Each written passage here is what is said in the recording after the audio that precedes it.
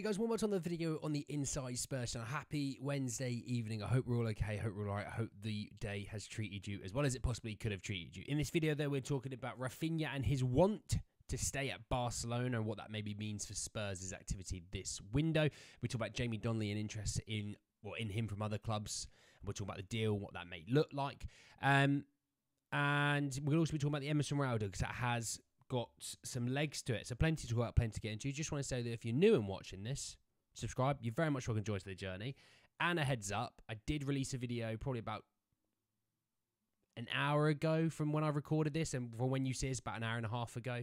It is the Fantasy Football League update. It's there. It's go and watch it. And yeah, you'll come and join the league. Be really appreciative if you do. So let's jump in. Let's talk some football transfer news. So Fabrizio Romano talking about Raphinha, saying that intermediaries have approached again Raphinha this week to understand his availability to the Saudi Pro League move in August. The answer was clear again. Raphinha wants to stay at Barca. It's his priority. I think if we take that on face value. Obviously, I know it's not mentioned that we're in there, but obviously we've been mentioned to being in with Raphinha for a long time, even before he moved to Barca. If this is the case, and what we're taking in pre-season is kind of the stuff we should take in from this, that, you know, Kulusevski is going to be potentially more of a central player, you know, either in midfield or even a false nine, then Spurs were going for a winger. They'll use Richarlison, Kulusevski, and Youngster as a striker. Then obviously you've only got Johnson and Mikey Moore on the right wing. You're probably going to want to stick another right winger out there. If that's the case, would it be a ridiculous guess for it to be a Neto? That's kind of where my thinking is right now, that it'd be a Neto. And in reality, I don't really have anyone else on there. You know, it looks like it's not going to be Chiesa. Is it a Marcus Edwards? That would be underwhelming for a lot of people. So I do think it's Neto. That's my guess. I could be obviously wrong. And look, if I'm wrong, I'll put my hands up. But that's kind of my guess at the moment. Moving over to Emerson Real. So Daniele Longo put this out at 9:54 this morning. And I didn't talk about it because obviously I was doing the watch long for the game earlier. He said, as reported by Calcio Mercato, only 1 million is at stake between Milan and Tottenham for Emerson Real. It can be closed today. So, let's take that on face value, as we always do with all these things.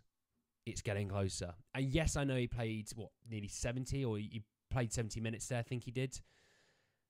I don't really think there's much in that to say that he wasn't going to be moving on. I think that was more on Ashley Phillips wasn't fit because obviously he had picked up a knock, and that was Dragusin's first game, and you're playing in sort of like it was 28 degrees I think at the time when I checked on the watch long for Seoul, which obviously means on the pitch it's going to be hotter. It's going to be in the 30s. It's just a lot to take in on your first game. Obviously Phillips should probably be back for the second game. You've still got Ben Davies as well for centre back. I think that was probably Emerson's last game for Spurs, in my opinion. That's my guess. That is my guess. Talking about Jamie Donley, and by the way, can I just say on Jamie Donley, I thought he was fantastic today. The positioning that he takes in that inverted fullback, he finds himself in and behind the defence so often in pockets of space. He was fantastic. Him and Sonny worked really well together. So Alistair Gold saying that a queue of Championship and League One clubs are waiting to see what decision Ange Postecoglou makes on Jamie Donley's immediate future, and whether the youngster will go out on loan to continue his development or remain around the first team squad for the months ahead. And my general view on this one is, if I'm honest, keep him. Keep him around the first team. He's been brilliant. I think people talk about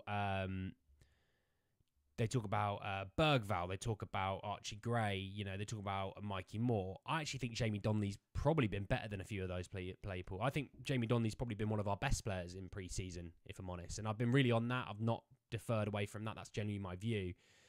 And I said all after that Hearts game, I was like, Jamie Donley's not bad at left back. And then it confirmed it against QPR. I was like, yeah, no, he's pretty good. And every game's gone on, I've been like, yeah, no, he's pretty good there. This can potentially work.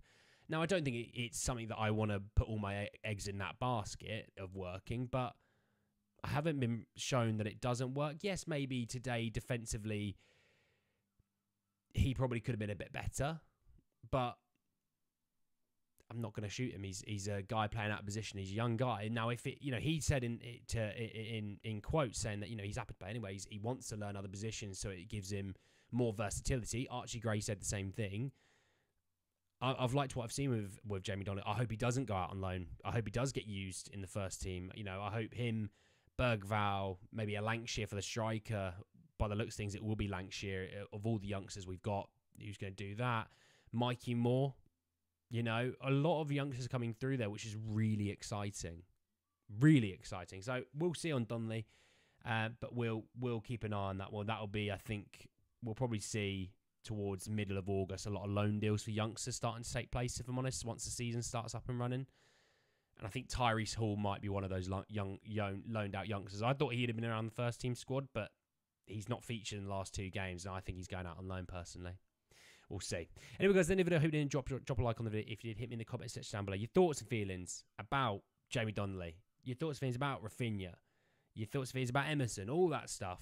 Obviously, subscribe to the channel. And also, go check out the Fantasy Football League video. Come join us. And obviously, hit the bell notification for more. But anyway, guys, then the video.